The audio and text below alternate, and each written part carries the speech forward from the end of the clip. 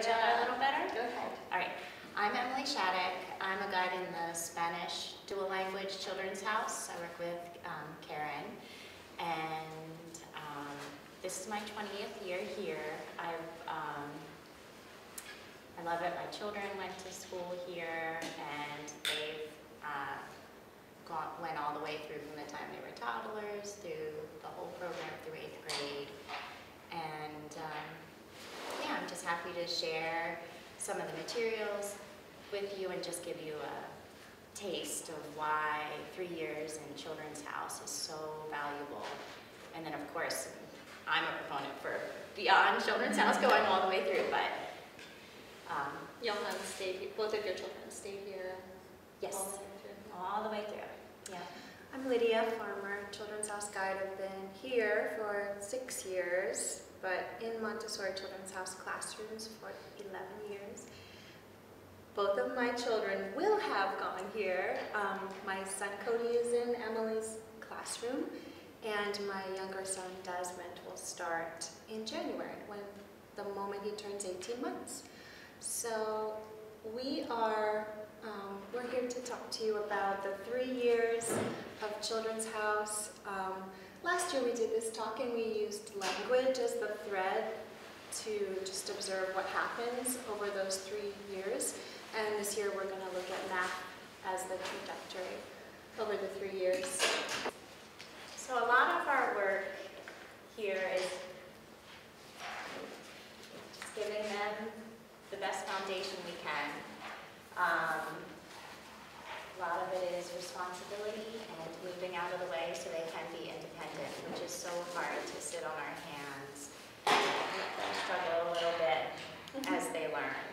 But I think this is a beautiful book.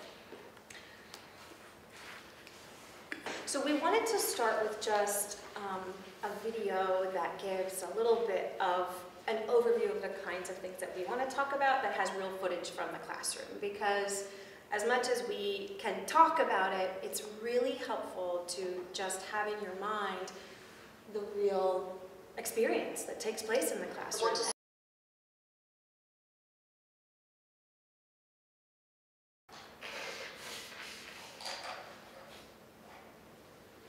that mostly focuses on the academics. I mean, there's a whole lot of social emotional learning that's happening too that doesn't even touch. And it really is just focusing on the 3rd year where we're headed to. So what we wanted to bring up is, how do you get there? What skills do you need to put into place in the 1st and 2nd years in order for this to happen? Because it really does seem like magic when you look at it like that, and you do not focus on any of the skills that you need to get there. How many of those children were working independently without a guide right next to them? How did they get there? So we're going to talk about the foundational skills in the 1st and 2nd years first in order to achieve that 3rd year academic magic. The 1st year,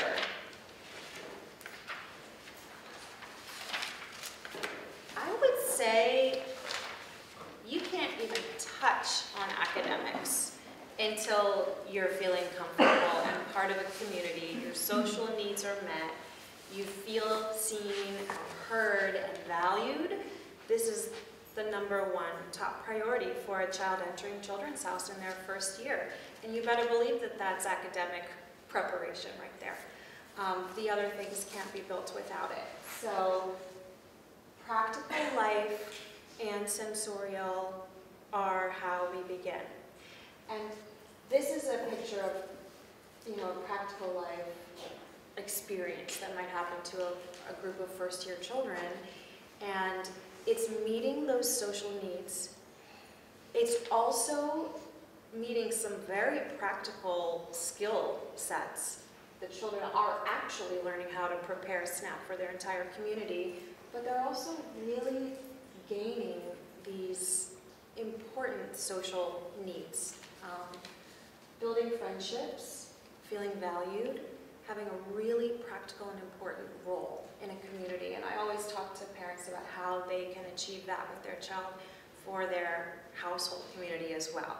Instead of just sitting at a table waiting to be served, how can the child feel as if he or she is preparing himself something or contributing in some really meaningful way? A lot of families tell me that their child is in charge of feeding the dog or something like that, and you can't underestimate how important those skills are in preparation for academic work. Question. Yeah. If your child has that responsibility of having to feed the dog or doing something else, and the child gives resistance and just doesn't want to do it, the dog still has to get fed. Oh, yeah. Do you bulldoze and just, I mean, I say bulldoze, but do you just say, if you're not going to do it, then I'm going to do it, and then you do it with the child? Or do you wait around and give that child the space and the time to do it? Do you see my conflict, and the dinner has to get on the table and we all have to sit down and like, there's a timeline about this whole thing? It's not that the child has to feed the dog. It's not like an angry situation. I mean, I can't imagine a child not wanting to do it, and if the child doesn't feel like doing it at that moment, then you're going to do it. I mean, the child wants to do what the child sees you doing. Right. So it's not like a fight. It's kind of like, instead of fighting about eating vegetables, you just savor that delicious kale. My gosh, that's so delicious. My child didn't eat the kale, but I got to enjoy it, and maybe next time, right? I mean, I wouldn't worry about it, but we don't want to overstep and tell you this is what you should be doing at home. If it's not working, then you can say thanks for the advice. That's not working for me. But how could it work? How has there been a way that your child has felt so important in your household? How has it worked? What you guys are talking about, please? Actually, one of the things I learned at the sessions here, it was about feeling like about cleaning up. So you clean up, no, I don't. So one thing I learned is like, let's do it together. So I just felt when I started it with her, you know, that she's more engaged to do it. Most of the time I end up doing it, but at least she's participating in it. Exactly. Her experience is that she feels important and needed and useful and working together. Who likes to be told to do something? I mean, you don't tell your partner, it's time to feed the dog now. I mean, that doesn't feel good to hear as an adult. It doesn't feel good to hear as a child either. So doing it together is a really great way of just feeling comfortable. And of course, it's not like, hey, it's time for you to prepare our snack. No. Hey, could you help me with something? Let's see, what should we have? So the child feels that they're choosing to do it themselves. They're not feeling that they're being told to do something. That's a responsibility that doesn't feel good. A lot of times, like, my child doesn't want to help prepare dinner. And if I've decided that tonight he is going to help me prepare dinner, I've decided that.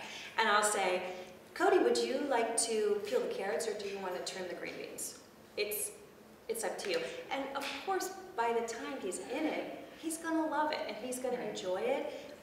But another night, I might just say, do you want to help me prepare dinner tonight, or do you feel like playing? And he gets to pick, and I don't care. But you get to choose ahead of time what you want to expect. So in that first year, once they're feeling emotionally, all their emotional needs are met, and then they're starting to choose work and building a work cycle. And a work cycle is the initiative to think, okay, what do I want to work with right now? Make that choice, take that work to a table or rod, work with it to fulfill some inner drive, you know, to completion or need, and fulfill that need, and then clean it up, return it to the shelf, roll up the rug, clean up the area, and then move on to another work choice, or going to have snack, or going to, you know, work outside. So that work cycle is starting to build in that first year. As they engage with the materials, they're also lengthening their concentration. Something like scrubbing a table is always the pinnacle of like, can a child scrub a table from start to finish. It's a lesson when you write it up. It has nearly 50 steps and several trips back and forth to the sink, you know, carrying a bucket or carrying a pitcher of water and remembering what comes next. And then when it's done, oh, I need to hang up these towels because they're damp now and I need to go get another towel. So it's a lot of movement back and forth and so many steps, and the ability to remember those steps and those sequences are the foundation for later academic work.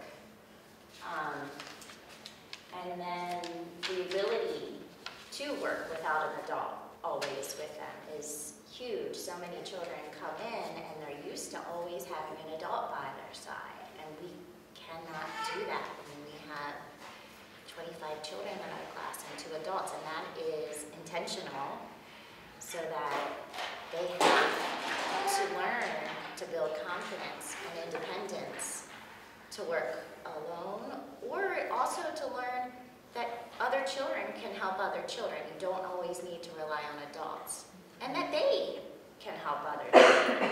You know, they build that confidence because I can zip my coat now. Now I can help zip other children's coats. And I mean, the joy they get from helping another person, you know how satisfying that is to be able to use your skills to help someone else. That's amazing.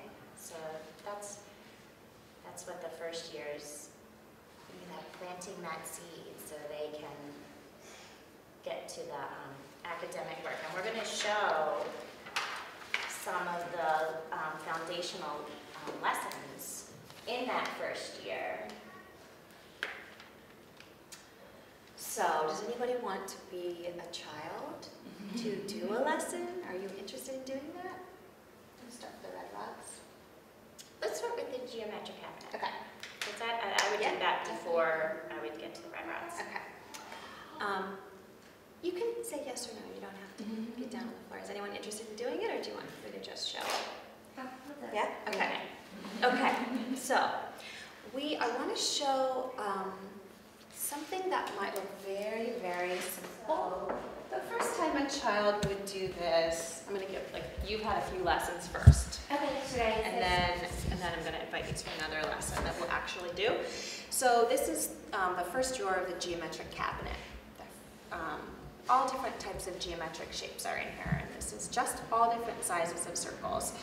A lot of what the child is doing with this work is tracing the outside of it, feeling a sensory information that is connecting their hand to their brain and their eye, and really preparing for all type of handwriting in the future. But the lesson that I wanted to show is they've spent some time just tracing the shapes, putting them back in. They've even matched to these cards here. And now we're going to do something really exciting. Are you ready? For this work, we're going to need another rug. And we're going to take these cards a great distance away. We're going to play a distance game. So, can you please take these cards way over to this other rug on the other side of the room? And in the classroom, it may be all the way, the far side of the corner away.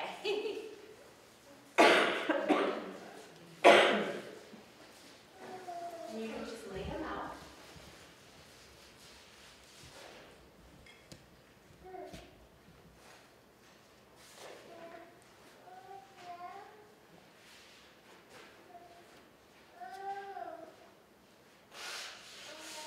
Okay, now we're going to play a distance game, which means that you can go choose a special little marker from our collection.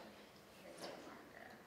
Okay, so put your marker, let me choose the first one. You can choose the next one. I want you to go and find this circle. You can go and find that one.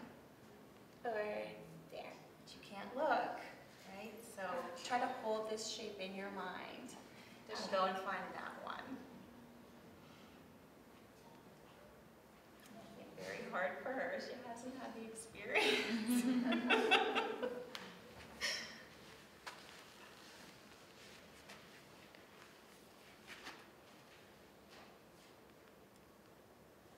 It's okay if it's wrong.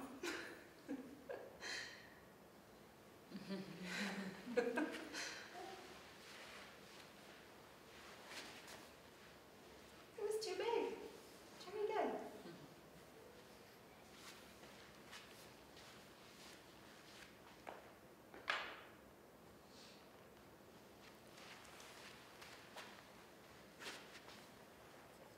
It's exactly the same. Yeah. How awesome is that? That is that challenging. You're holding that shape in your mind across the room, and you even had the instinct to look. Is it the same? Holding an idea so precise in your mind is actually really challenging, and it's really an important skill because everything that we're doing, especially in the math curriculum, is about going from concrete thinking to abstract thinking. And everything that Montessori wrote about the child's mathematical mind is about being able to conceive of ideas in your mind, being able to imagine what will happen next, being able to hold the idea of 5 of something in your mind. All of that is really abstract thinking. So before we ask them to hold the idea of 5 of something, we're going to ask them to hold the idea of this size of something, or this exact, like a equilateral triangle instead of a scalene triangle, right? All the different drawers in the geometric cabinet are going to be different shapes, but circles is just the first one. So thank you so much for doing that lesson, going out of your comfort zone. That was really exciting. We can put this away. So, sorry, just a question. Is that really what they're doing, is holding the image in their mind? Because like, when I was doing it, I'm just saying, oh, it's the second smallest one. That's what I did. You can do that And too. then I come over and say, okay, which one's the second smallest? Right, but these are random, exactly. And they could both be randomized, and you could think to yourself, it's the second smallest. When we do it with the knob cylinders, for example, there are going to be 10. So you could, to be able to think, okay, that's the 5th smallest, is a little more challenging than the second smallest. And I'll even acknowledge that exact thing and say, this is the second smallest one. If it's really too hard for them, this is only 6. But then if you're doing like the knob cylinders, having 10 of them, it's a little more challenging to remember where in the sequence, especially if they're all randomized. Ordinal numbers, yeah. They may not have an idea. That is a more of an Yeah, adult yeah. way of thinking Yeah, about that's an it. adult way of thinking of things, So yeah. they're really about capturing the image. Yeah. Or maybe they're just guessing. And then the learning that's taking place is, oh, okay, that's a little bit too big. Mm-hmm. Now, the skill even of carrying it back and being like, which one should I get now? Should I get the one that's a little bit bigger? Or should I get the one that's a little bit smaller? Mm-hmm. To correct the mistake is probably the most significant work that's being done there. Also in that first year, they're working a lot with to discriminate size with the pink tower and the brown stair and the knobbed cylinders. And there's knobless cylinders. So they're discriminating and comparing constantly. So they're developing a mathematical mind to compare and contrast. And the red rods, I mean, some first children get to it. Definitely in the beginning of the second year, they should be working here. And this is a lot more challenging for a young child than we would expect. They're called upon to sequence these rods from the longest to the shortest. And it's hard for them. It is really difficult. I remember when Leo did this, it was like a big day. It was like a lot of build up to it. You had to do a lot of work before getting to this. And when his, a third year did it with him, it was at least the first time, maybe the first couple of times. And it was like, yeah, it's such a good deal. Right. So these red rods and all the materials are on the shelf. So to first get a rug and then carry each red rod carefully to the rug, or each cube from the pink tower, or each rectangular prism from the brown stair. They're feeling each dimension.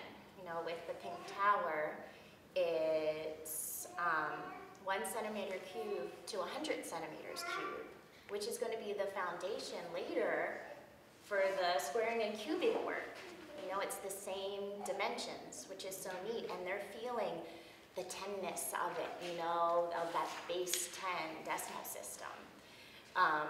And here, so this is 10 centimeters, and the longest is 100 centimeters. And for them to sequence them from the longest to the shortest, and as we're calling upon the child to do that, we're showing, I mean, they're carrying it, they can feel the length, right? This is isolating the length of long and short.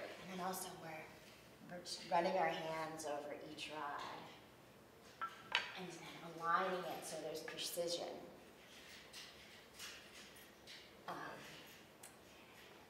And tell me your story about what your picture there of the child in your class.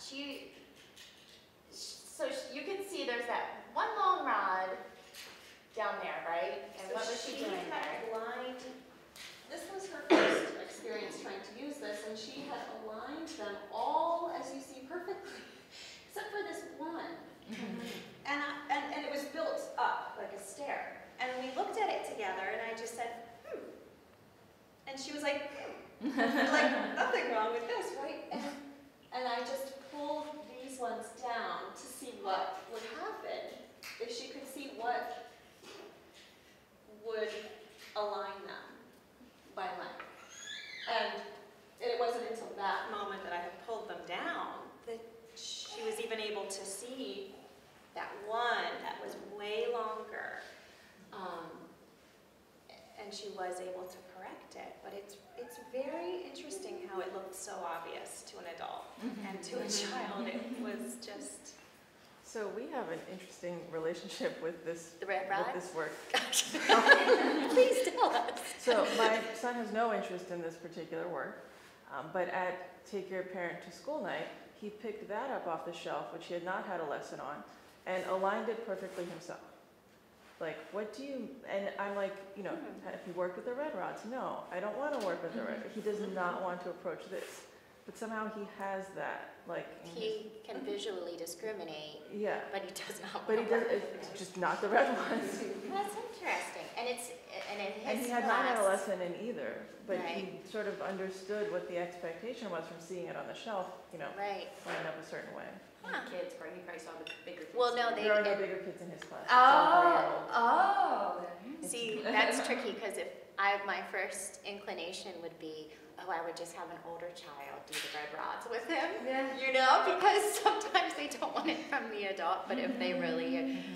But a child knows he wants to make his own choice. Yeah. He doesn't want to do the thing that someone wants him to do. No, He wants to do the thing that he wants to do.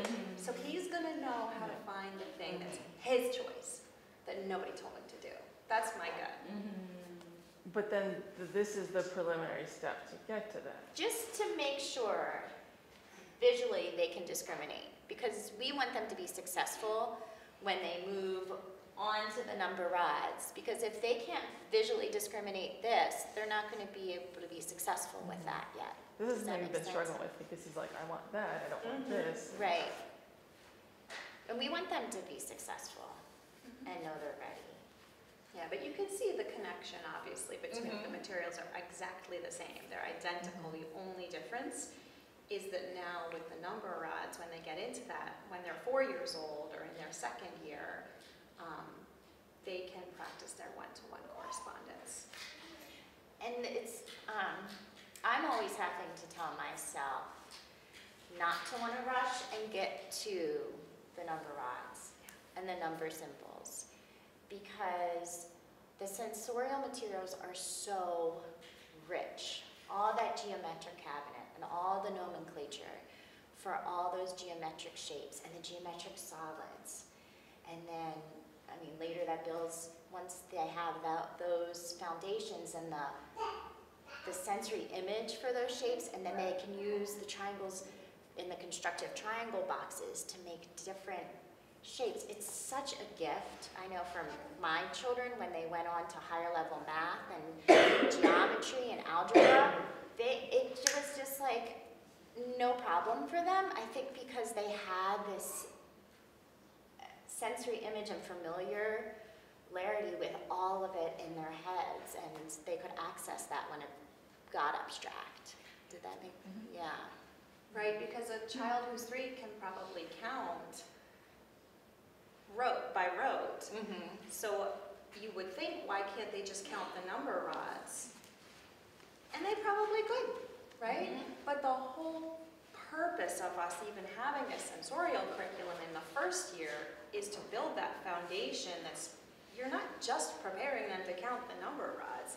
Like Emily is saying, you're preparing them for high school, college. I mean, you really are giving them sensory impressions. It's a gift, yeah. And they want to touch things and at this stage, and they can just absorb it. So Between 3 to 6 that's what Montessori calls the absorbent mind. It's so much easier for them to absorb that information at this time in their lives. Corey? And so this would be in first year or second year?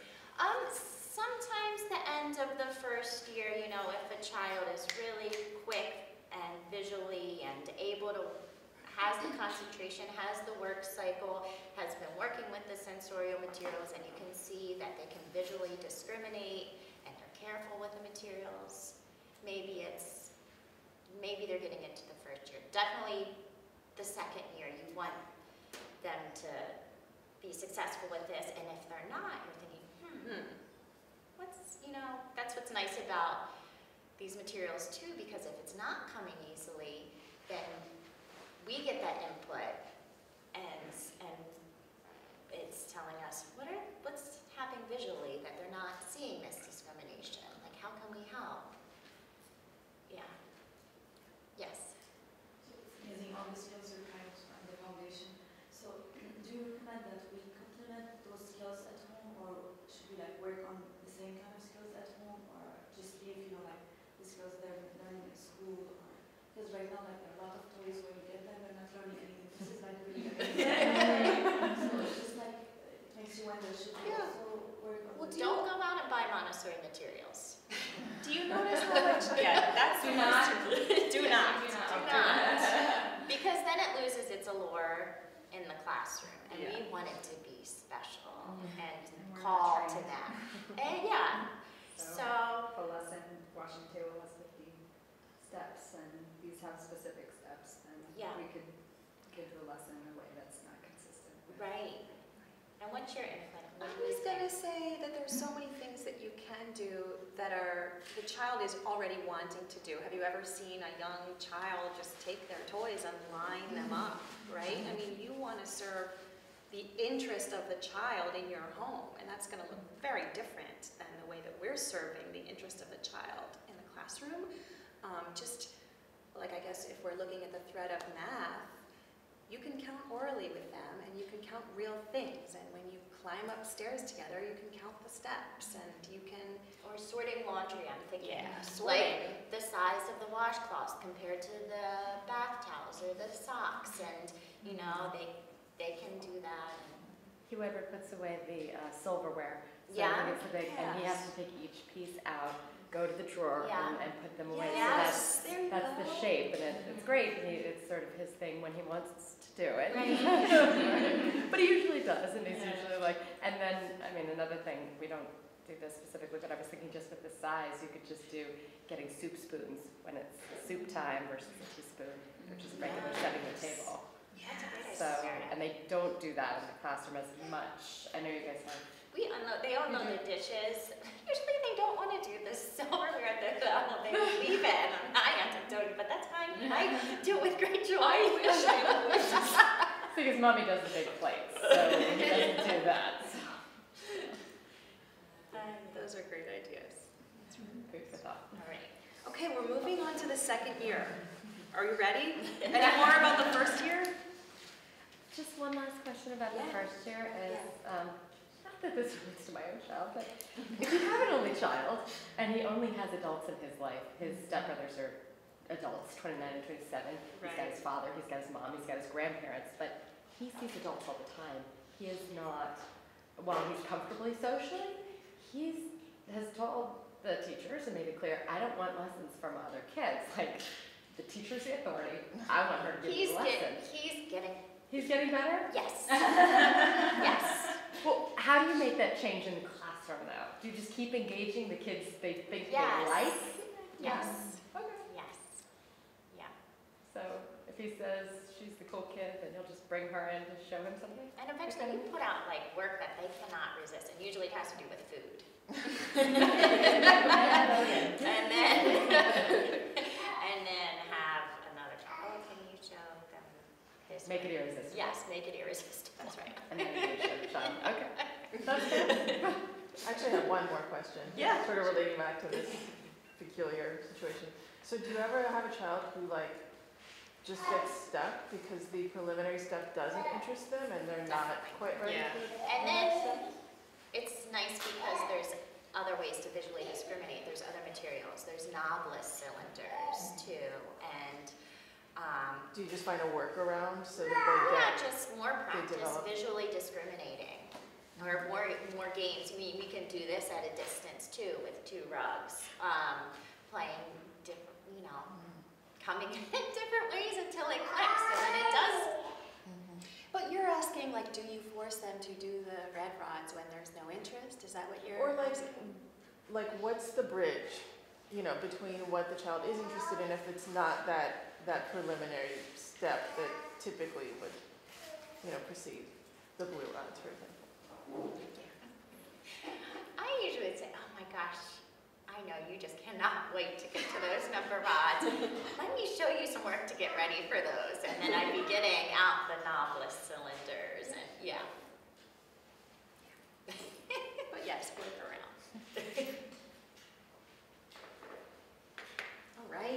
All right. So in their second year, they're coming back, and it's so nice because their guide is familiar, their space is familiar, and they're some of the older children. So it's nice too when they come back, the first few days are school. We have a day when just the older children come back. So we can really give them a pep talk and say, oh my gosh, I'm gonna need your help this year. We have so many new children, and who thinks they can help me? Because, and they all want to help. They're all slowly becoming leaders. And so it's so sweet to watch, how big the new little ones who can't put on their shoes or their slippers, and the ones, they were just there last year, they were the ones that couldn't do it, and now they're helping them. It's a beautiful, beautiful thing to behold, that community and how they take the younger ones under their wing. Yeah. The second years are just incredible. I'm feeling so much pride for them this year. Little jobs like, Leo, would you mind going to get the first aid kit for us? Well, jobs that are so important, they're capable of, and I know I can trust them to go and do something important. They're aware of this feeling too. They're aware that they can be a resource, they can be a model for the younger ones, and they're also starting to be aware of this big work. That all of a sudden now, they are starting to make that leap that I'm gonna be able to do this. Even if they're not doing it today, they're starting to really see that they are gonna do it soon. So you start to get into conversations about sequence of work on the shelves, and they start to say, I want to do that, and you say, I can't wait. Let's practice this and make sure that we're ready for it. So they're starting to really see themselves as the big kids. I had a mom tell me that her daughter said to her in the car, she was sort of, I don't know, your children sometimes will just go into this talking through their day or talking through what they just did or something. And she was talking to herself in the back seat of the car, and she said, am I a third year? Because she was thinking to herself about the work that she was doing, but that's what's happening to them, is they're starting to think that they are really capable now. They're starting to do really big work. I had to leave my name out on a work because I didn't get to finish it, and I'm going to leave it out for tomorrow. I mean, these kinds of things, they want to see the size of the work that they're doing. So we call it a period of academic rigor because it truly is. These second years have to make sure they know all of their sounds, all their phonogram sounds. They're starting to get deep into the academic work. It's very motivating to see the sequence and the scope of the lessons that are in front of them, and to see their place in that sequence, and to see that they're making progress through it. Using that word about important. Mama, this is important. This is important. Like, and emphasizing it. Yeah, I'm hearing that. I didn't realize how much I was hearing it until you said word. And it does come in fits and starts. It's not a continuous graph, line. It's very much like this week was a gigantic progress, and then there's a leveling off. It's definitely an inconsistent growth. That's just life. Yeah. Right. Yeah. So we'll show some lessons from the second year. So, who wants to do the number rods? No, she wants to get to the next thing.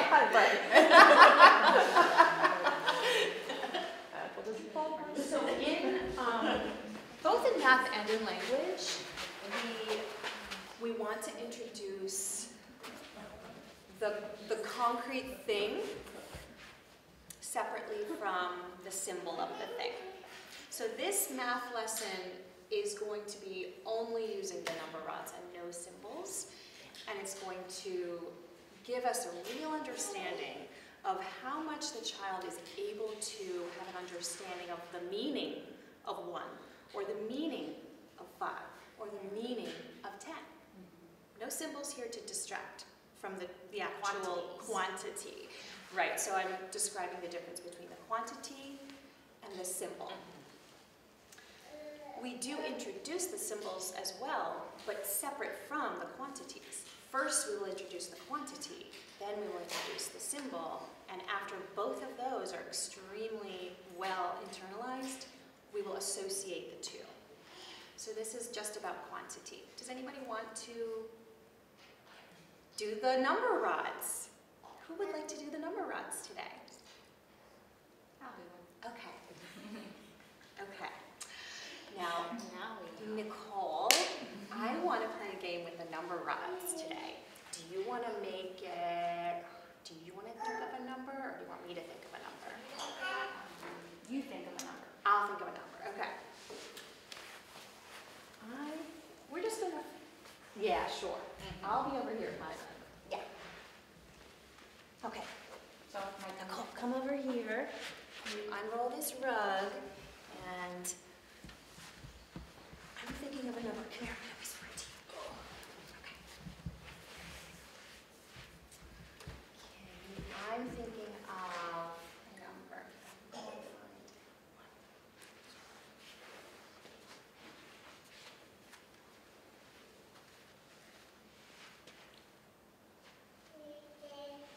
What'd you bring? 1. You brought 1? Show me. Prove it. Prove that this is 1. Count it. 1. You're right. You didn't even have to, you knew exactly which one was going to be 1, right? I did. You got it on your first guess. Okay. All right, I have to make this harder. Can you bring me...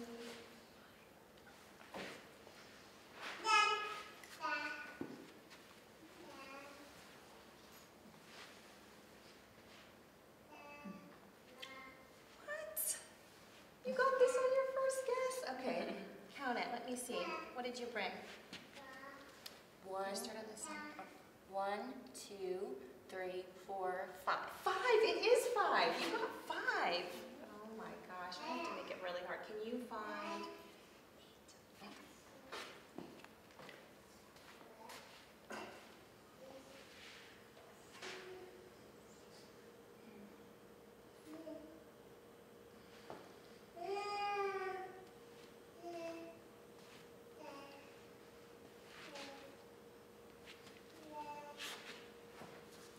One, 2, 3, 4, 5, 6, 7, 8. This is too easy for you.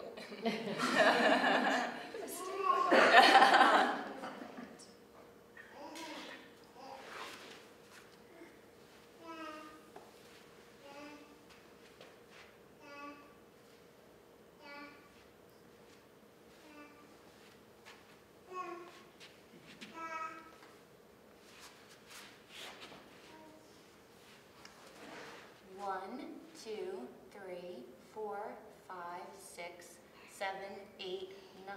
Okay, so we can stop. She's too good at this. We would already be associating symbol and quantity with this child. But what's really interesting... Should I have named it? No. It Okay. doesn't. It wasn't hard for you to find the number rod, but you were counting in your head, right? And you were able to do that. You've already associated the idea of a number with the, the physical length that we're describing. A child would always make a mistake, and maybe they would self-correct, or maybe they would bring it over. And what they're learning when they make the mistake is that, oh, I was looking for 8 and I brought 9. It's too long. It's 1 too long. It's 1 more than it should have been. I have to go and get the one that's 1 less than. So it's the same idea as the distance game with the circles that I showed, except that now we're assigning a quantity to the length. So it's length as represented by, it's quantity as represented by length. The distance game with the numbers could also look like I would have the number cards on one rug, and instead of me whispering to you, the child would just turn over one of the number cards and it would say 5, they would go and get 5, and then associate it to the numeral 5. And they love that game, and it's so purposeful to them, and going back and forth gives them that interest and drive to keep on going to finish it. So the movement is really important and helpful. Question, I noticed that you oriented, because the odds are always going to have We were a blue flipped and a red. here. But Nicole was, yeah. If a child lines them up correctly, but has like alternating, you know what I mean? Like the odd ones has blue on the bottom, and red on the bottom, so it doesn't line up the colors. Do you still count that as correct, or is that a different principle? Do you understand? This lesson would be after they aligned it and counted it. This would probably be, so if they were successful counting carefully in one-to-one correspondence and putting them in order, and when they do put them in order, showing that the red starts on the left-hand side. I don't think it's as important. I mean, you just turned it around. I just always start with the red. Yeah, start with the So red. you would turn It's on the almost red like yourself. I want them to start on the left. Everything is going to be organized and oriented left to right, and that's intentional. I think Nicole was just standing on this side, but if they would be oriented this way in the classroom, they would pick it up, and it would probably be on the left, but it's not a huge deal. Yeah, Yeah. because that's not the principle. You know, like 5 is 5, whether the blue Yeah, starts or the red right, starts. right. Yeah. Yeah. All right. So like Lydia was saying, we're always introducing quantity first and then the symbol, and they're going to be playing lots of games with these number rods. Finding one more, finding one less, putting them together to do addition with the number rods. So they'll stay working with the number rods and the symbols for a while, and we're really sure they have a strong understanding of quantity and symbols, 0 through 10. And then we kind of have a test called the mystery number game, where there's a little basket of folded up numbers, 0 through 10, and they have to choose a number out of the basket, peek at it, they don't tell anybody, hold that number in their head, slide a little slip of paper under the rug, and then say, do you know your number? Okay, go get that many pencils, go get that many sandpaper letters, go get that many flowers from flower arranging work, and we can have a group of children playing this game. So they have to recognize the symbol, hold it in their head, know what the quantity is, bring it back, and then we all try to guess each other's number, mystery number. So that's almost like a little test, even though we don't have tests, but just to make sure they really know the symbols and the quantities. And once they have a strong understanding of that, we move on to the decimal system materials and the golden beads, which are my favorite Montessori material ever. So the first lesson. I just want to ask a question. You Yeah. said 0 to 10. How do you teach 0? Oh, 0, we have a work called the spindle boxes. We don't have them here, but they're boxes with the symbols 0 through 9, and there's little compartments, and then a box of wooden spindles. And there's 55 spindles in the box in these empty compartments. And first we check and see if they know the symbols. And then they know they've worked with 0 with the sandpaper numbers. But then this lesson really introduces that 0, we don't give anything to 0. 0 gets nothing. 0 means nothing. And then It's the first lesson. These are all single entities. That's a single entity that represents 10, and that's a single entity that represents 1. But the spindles are all separate entities. So we introduce the concept of bundling single entities to create a quantity. to get so sets. To get a set. Yeah. Right. So the first, like holding 0 in your hand feels like this, versus holding 9 in your hand feels like, you know. Yeah. Does that make sense? Yeah. Right. So then the golden beads. So I'll say, Corey, you're ready for the golden beads. This is 1 unit. What did I put in your hand? 1 bead. And call it 1 unit. 1 unit. Yeah. Yeah. Can you give me 1 unit? You're right. What did you give me? 1 unit. Yeah, you're right. So there's lots of units all together here. Do you see all those units? I'm going to count them. There's 1 unit, 2 units, 3 units, 4 units, 5 units, 6 units, 7 units, 8 units, 9 units, 10 units. Can you open your hand, Corey? This is 110. What's in your hand? 10 units. Yeah, we can call it 110. 110. Yeah. Thank you. I have 110. There are lots of 10s all together here. I'm going to count all the 10s. 1 10, 2 10s, 3 10s, 4 10s, 5 10s, 6 10s, 7 10s, 8 10s, 9 10s, 10 10s. 10 10s is 100. Can you put out your hand so I can put 100 in your hand? What is in your hand? 10 10s. And we call that 100. You're right. 10 10s is 100. You are right. There are, see all these hundreds all together? Let's see. I love counting. There's 100, 200s, 300s, 400s, 500s, 600s, 700s, 800s, 900s, 10 hundreds. 10 hundredths is 1,000. Are you ready to hold 1,000? Yes. 1,000. What are you holding? 1,000. Yes, 1,000. And then I'd go again. This is 1 unit. This is 110. This is 100. This is 1,000. Can you pick up 100? Can you put 100 here? And we do that second period lesson until they're ready to say, this is 100. This is 1 unit. This is 1,000. Just the impression they're getting of 1,000, of 100, of a 10, of a unit. And then we'll introduce the symbol. for 1 unit, 110, 100, 1,000, and then laying out 9 units. We have a tray with 9 units, 9 tens, 9 hundreds, and 1,000. And practicing, can you bring me 400s? Can you bring me 7 tens? Can you bring me 500s, 2 tens? Can you bring me 1,300s, 7 tens, 2 units? So they're making quantities, and then also they're learning the symbols, and then associating the symbols and the quantities. And then they're ready for the bank game. This is all in the second year. Yes, it's all in the second year. So the bank game, oh, I need my other little cup. So who wants to play? We can have 2 people play the bank game if 2 people want to play.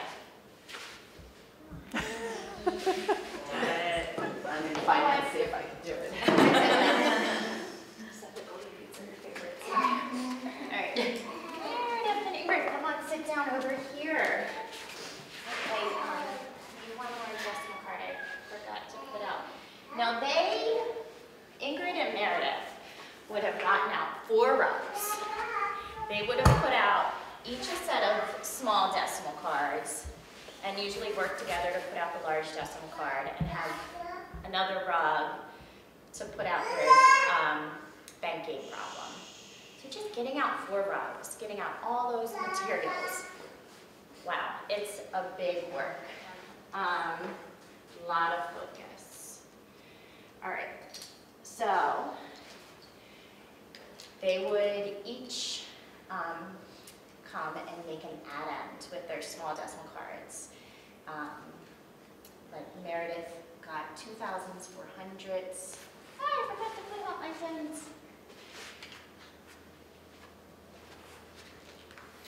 6 tens. So I would have told them what decimal cards to get, and then in our classroom we have a bank where we keep a stock of thousands, hundreds, tens, and units. And then they go to the bank to get their golden beads. Thanks. Okay. And Meredith brought from the bank 3,000s, 400s, 510s, 4 units. All right. Ingrid, you brought 3 units from the bank, and Meredith, you brought 4 units. Ingrid, can you put your units with Meredith's units to see how many there are all together?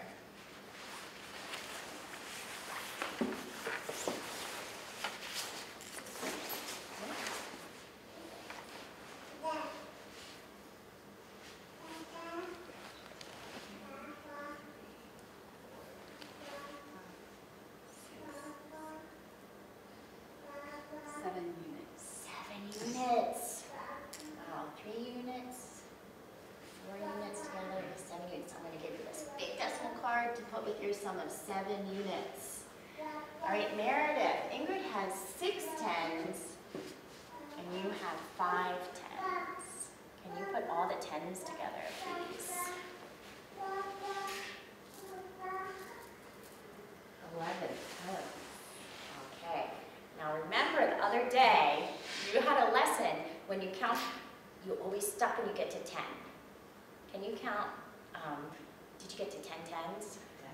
You did. And remember, you're going to take 10 tens to the bank. What's 10 tens the same as? 100. Yeah. So you're going to take the 10 tens. Let's pretend this is our bank over here.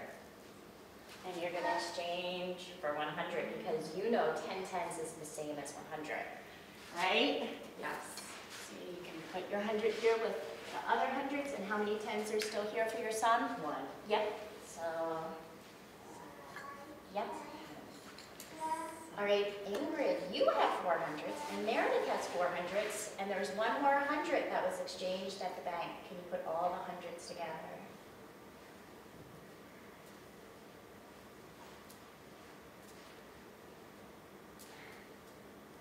Can you count, see how many there are? 1,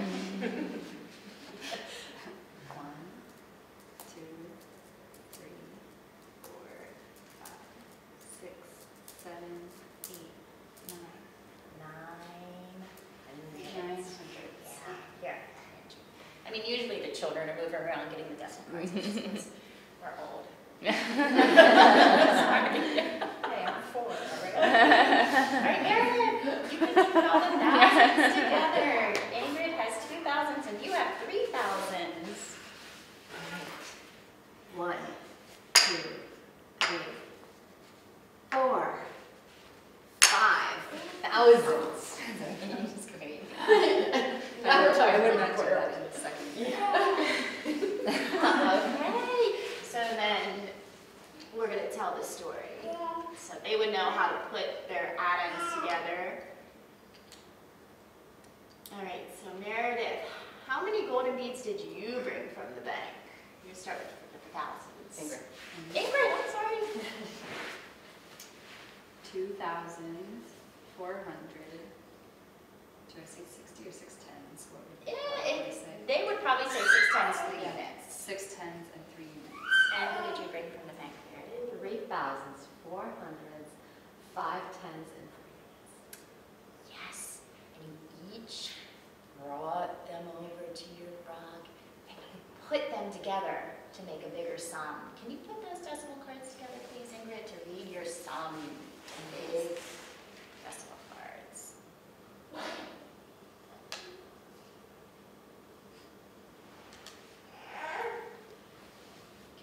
5,000s, 900s, 110, and 7 units. And your turn to read the sum. 5,000s, 900s, 110, 7 units. Today, Meredith and Ingrid, you did addition. Addition is when you put numbers together to make a bigger sum. What did you do today? Putting numbers together to make a bigger sum? Addition. You're right. I'm going to show you the sign. This is the sign for addition. It's called a plus sign. And then as they practice more, we practice reading addition problems. Before this, they would have had also a lesson how to exchange and knowing that when they have 10 units, they need to exchange for a 10. And then exchanging for the next place value. Thinking about observing in lower L, and they're just like exchanging like crazy and doing these big problems together, so that makes sense.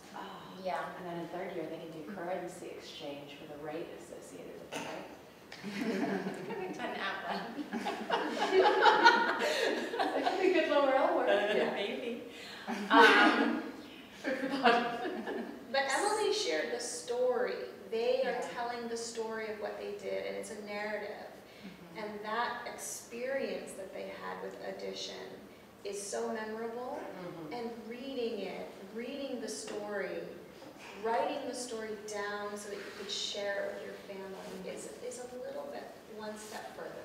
That's what I was seeing in lower L's. They were probably first years in lower L doing a lot of the writing, making up their own problems together in a group and working independently and using the bank to figure it out. Do you sandpaper numbers as well? They later, when they're writing, will write numbers. Oh, Yes, we do. yeah. Yeah, and they have the choice. Sometimes they say, would you like to write it down? And they often do want to write down their addition problem. And that will later do multiplication with the banking, and division, and subtraction. So it's all very concrete, and they're, again, getting that impression of what is addition? You know, what is multiplication and sharing for division, or taking away for subtraction? I imagine it would make you want to do really big problems because I would want like a big tower here, you know, like you want to see the big stuff. Yeah, it's really about the experience at this stage. It's really about carrying that heavy tray. My number had so many thousands, I had to go back twice to carry them all because there were so many. And the youngest one, watch one, the Oh, yes. Yeah. Leo's been saying for like weeks now, I've been working on the hundreds. Is this what he's talking about? Very close. Yeah, okay, so Very, is he, very close. so it's more like he's watching the bigger kids. Well, Yeah. no, he's getting very close. focus. He's building the focus that's needed to be able to do the whole thing on his own. And for a while there, he was saying, oh, it was challenging, very challenging. But like the last week, he's been saying, it's been fun.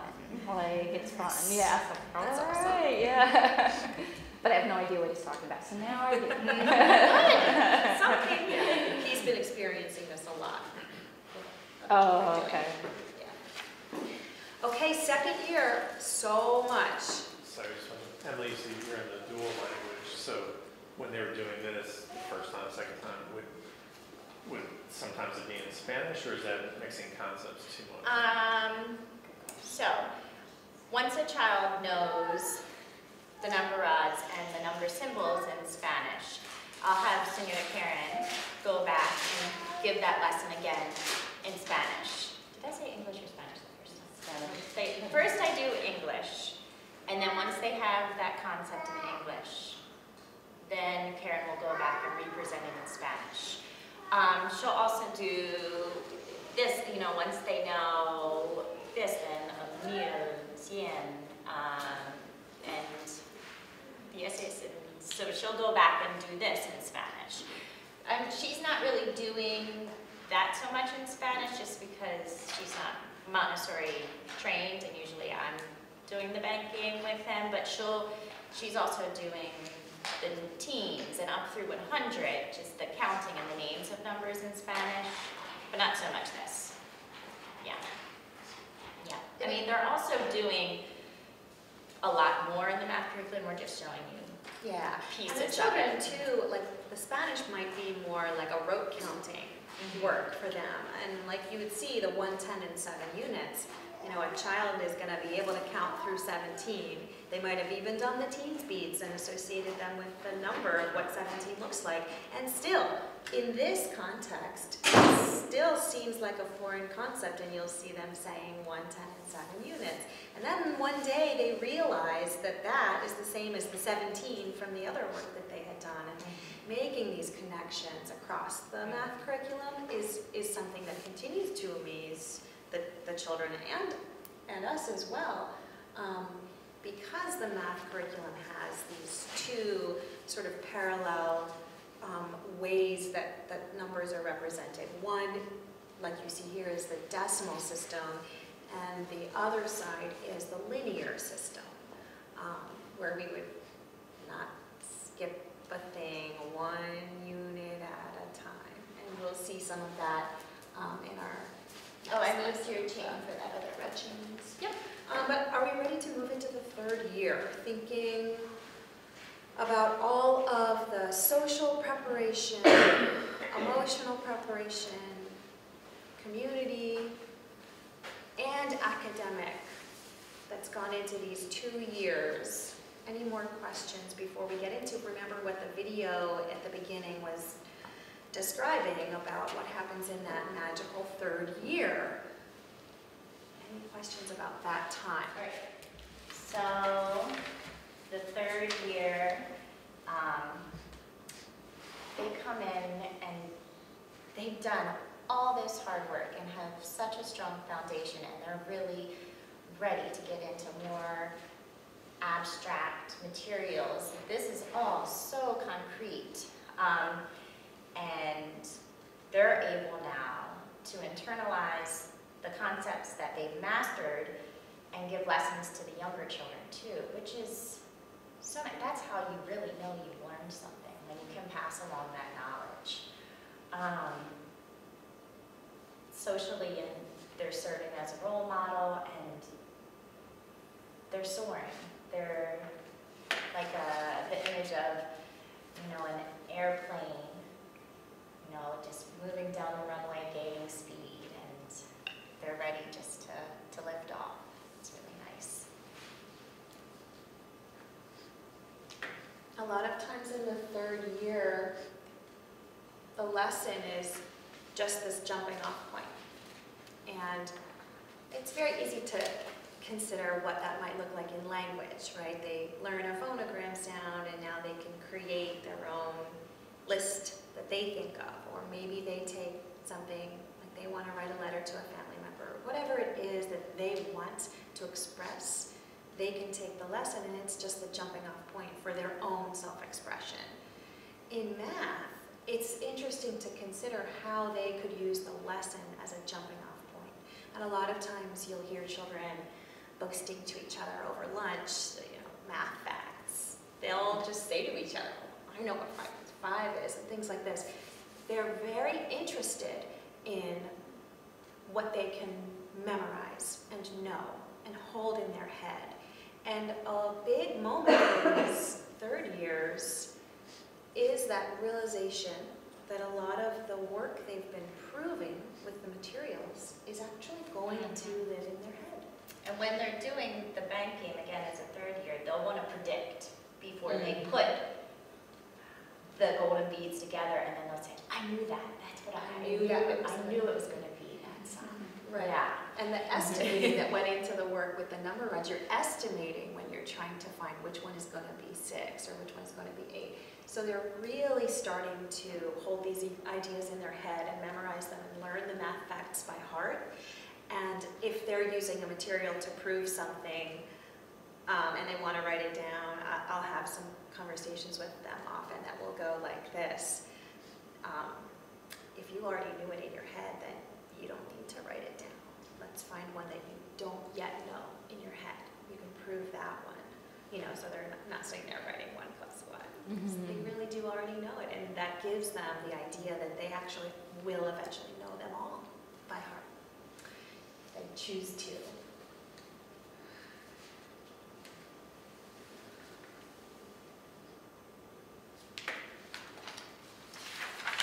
So I would like to do the squaring and cubing lesson.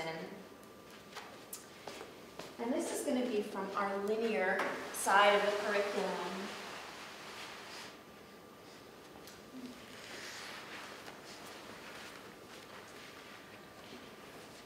You'll notice that to do the bank game, you really only need to count to 10.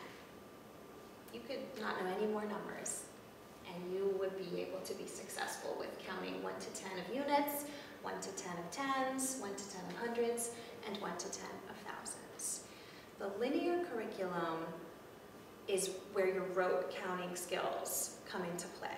You have to be able to count accurately by rote every number in sequence. Before we can introduce the squaring and cubing materials, we have to do a material called the tens boards, which is an association of quantity and symbol of every number that has 2 digits. So it's every number from 10 to 99. And there's a golden bead that is associated with every single quantity that's represented by a symbol. So you've got a single 10 bar here, and it says 10. I really wish I had brought this actually. And one more unit, you get this symbol card that says 1, and you cover up the 0 of the 10 so that it says 1 10 and 1 unit, and you see 1 10 and 1 unit. And then you add one more bead to 11, and it's 1 more than 11. Get rid of the 1 more, put a 2. Now it's 12. 1 more than 12 is, get rid of the 2, put a 3, cover up the 0 with a 3.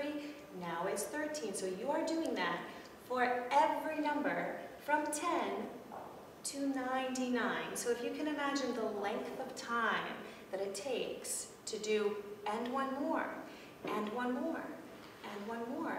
And some children are just, I cannot believe this, and some it's like I need to take a break. It is a very long length, but we're also giving them the impression of the length from 10 to 99. Being able to see what the digits look like there, and being able to see that the first digit is representing the tens, the second digit representing the units, is really important for them in order to prepare themselves for any of the squaring and cubing work. So just like Emily was describing with the pink tower, or the red rods, holding in your hand a size and length, comparing the square of the 100 to the cube of the 1,000, you're seeing this again, and we would have this for every number from 1 to 10. You could make the square of that number, and you can make the cube of that number. So this is just an example of the cube of 4. And they're having to carry these things across the room, fold them up so that they can compare the square to the chain and see that the chain is exactly the same as four squares. And then they're taking the four squares, stacking them together, and comparing that to the cube, and proving that yes, in fact, the chain is exactly the same as the cube, and that this chain is going to be a linear representation of this cube. I can't count how many beads are in this cube because I can't even see them all. They're all inside there. I can't count that. But if I could open this cube up, then I could count it. So what they actually have to do here is open the cube up, and they're going to be able to count it. So they can prove to themselves that the cube of 4 is this number. So then we have the tickets that are going to label each bar, each 4 bar along the cube. So you can imagine what this is like with the cube of 8 or 9 or 10, you know, taking over the entire room. A really important skill that they're getting when they do this work, we call skip counting, and it is just basically saying your times tables. You know, first you count every number. 1, 2, 3, 4. I'm going to find the card that says 4 and label it. I can't have a label for every single bead. You know, first we even have like these tiny labels that say 1, 2, 3, and 4, and I would show them. I just can't manage that. I can't have a label for every single bead. That's too much to manage. We're just going to have the label at the end of each bead bar to keep track. So this one is 4. And now I'm going to keep counting. 5, 6, 7, 8. Find the label that says 8. 9, 10, 11, 12. Find the label that says 12. 13, 14, 15, 16. Find the label that says 16. I got to my first square. I counted 16. That's the same as this square here. Now when you're skip counting, there's a work that's just the square first. It's a short chain, the shorter chain. So if I were going to skip count this, I would say 4, 8, 12, 16. The square of 4 is 16 beads. There are 16 beads in this square. And you're doing your squaring work. Now we're doing the cubing work, so you're going to keep on counting, and you're going to skip count the whole cube. And then you're going to be able to compare that 4 squares of 4 are the cube of 4, and the cube of 4 is 64. And they're going to be able to say that and use that language, which is really remarkable. Do they go in the hallway? If it's so long. Yeah, I remember some of the third years in the hallway because it was so long. Cube. Yeah. And then there's skip counting all the way to 1,000. Questions about this work? All right. Any questions about the writing thing? So another material that the children will get to in the third year is the stamp game, which was in the video.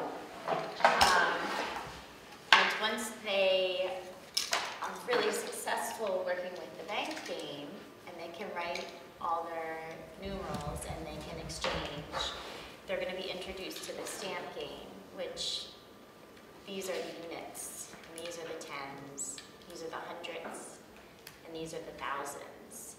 And we'll show them how to do addition and do exchanging with the stamp game, and you can see how this is not as concrete. And they'll do multiplication with this, and then when they do division, these are their friends that they're sharing with. With the banking, they had Real people. physical friends, you know, where they're sharing out count first the thousands, and then the hundreds, and then the tens and the units. But for the stamping, these are friends, and they love that. So it progressively gets more and more abstract. I mean, there's materials after this that are more and more abstract, that they're practicing the operations. So playing poker at home is appropriate to show them It's their independent work. It's With just the for one abstraction of of the them to numbers do. and- Yeah. But they will start to get that everything they did with the decimal system work, all 4 operations, can now be represented by this work. And sometimes they'll even be in communication with other children who are doing a banking problem, and I'll say, you could try to see if you could do the same problem, see if you get the same result. And they would be able to see that connection between these materials, that this is going to be able to prove actually much faster the same result, because it's a lot faster to not have to get up and walk across the room and go to the real bank and carry over the real concrete materials and feel the real weight. Here, it's just all abstract. It's just this represents a unit and this represents 1,000, and they look exactly the same. So a lot of that is really abstract. Oh, and just to also show just the abstraction. So later they'll also be just using these charts to solve addition problems. This is a finger chart where they use their fingers to find the sums and multiplication. And then where they have to fill in their own charts. Or this is where you have to kind of jump your fingers around and find the product for multiplication. So not using any materials, just a chart. And this is when they really have experienced it, but more they're just kind of checking to see if their knowledge is true. Right. You could see why you would not jump to this without the real experience first. This is more when they're really interested to see if they have memorized it. Did we get there? Is it magic? So I had a question earlier talking about how their confidence soars, and I understand how confidence is integral for them to have, but how can you build in humility as well? Because I feel like Confidence versus arrogance. I know, that's a tipping point, right? There's lots.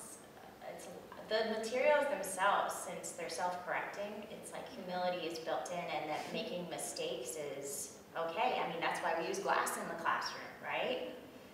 Things break. Okay, but well, I know how to clean it up. I know where the dustpan and brush is. I know where the broom is. I spill water all the time, or make mistakes or bump into things, and that's okay. I know how to fix it. I feel like we don't have arrogant children. They're confident, but they're kind.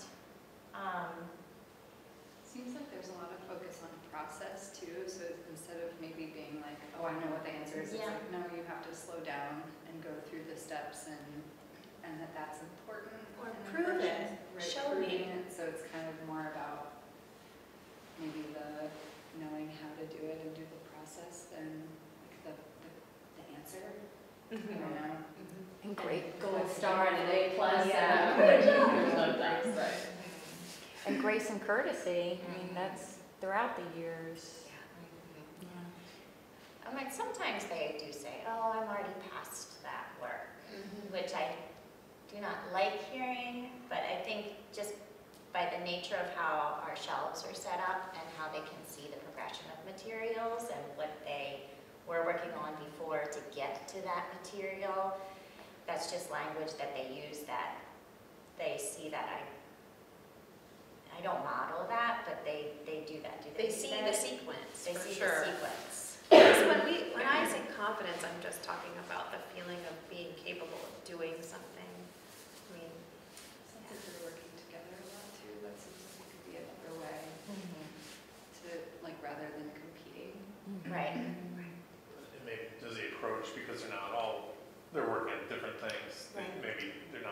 competitive with each other. Right. I mean, even yesterday with Cody, there was a first-year boy who came and wanted to watch the bank game, and he first said, "You're not ready for this." And I said, "Cody, remember last year you loved watching the older children do the bank game. You just loved it." Right. And I bet, this child feels the same way too. They just can't wait to do it, and they want to watch it, and they're learning, and we're all learning. So. And if you look at what they're doing when they're adding, I mean, it's collaborative. Everything they're doing is collaborative. So that's our hope, that's our goal. Good question. Yeah, just some pictures of third years helping younger children and taking care of each other. Sophie, she's now in lower elementary, but then with 2 little first years just watching and all.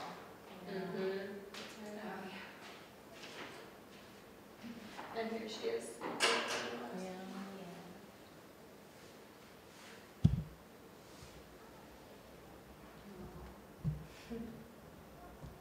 love the concentration faces, like all the kids that have the tongue thing, or like And the pride too, being able to use the blender. Got to break some glasses before you could. Use the blender on your own. These have amazing videos. The Montessori Guide website, if you go in there, and they'll just have videos of the Work cycle in the classroom. So, like the videos you're showing earlier, I think they're from California, right? Like, I mean, these won't be videos, obviously, from these classrooms, but is it just so universal that pretty much anything we see on any of these you're most likely doing? It's universal, yeah. But Tamara does videos of our school, but they're not on social media anymore. How are they accessed? So we have a YouTube channel now that has a lot of videos, especially from last year, and we have found a way. There's a number of parents who don't want their children to be on social media, so we have a way to blur out faces of those children. So our YouTube channel is a good resource for that, and we have some. Like for instance, we have the stamp game on there. There's a student working with it independently, so you can see how he goes through that progression and some other specifically children's house resources. I visited an old friend of mine who has a 9-year-old in Montessori over there, and she took me to the took me and Leo to the children's house. It was incredible. It was like the same classroom. It was